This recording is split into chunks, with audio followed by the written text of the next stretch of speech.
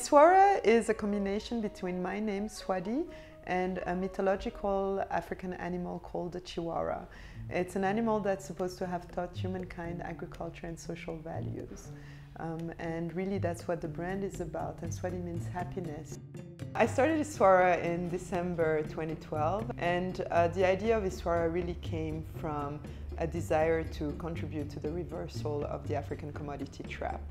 How do we transform African commodities locally into high-value products which are distributed globally?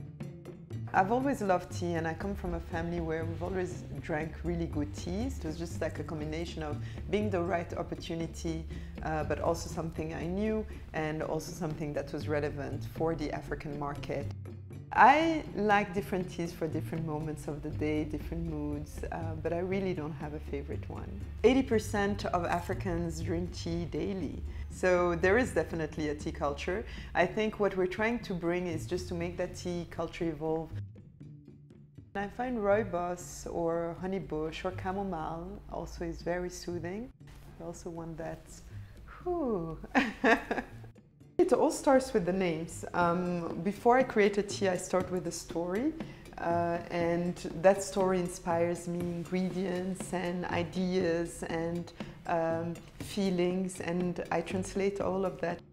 I come from a very diverse background. I've lived in 10 countries around the world, and I really see myself as a global citizen. And Yswara also reflects that. It reflects that Pan-African, cosmopolitan aesthetic.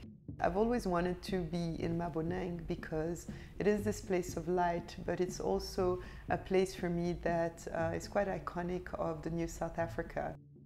What's next for Yswara? Just scale, grow, expand into new markets. We are also launching a more mass market range to make the tea available to more people, and I'm very excited about that.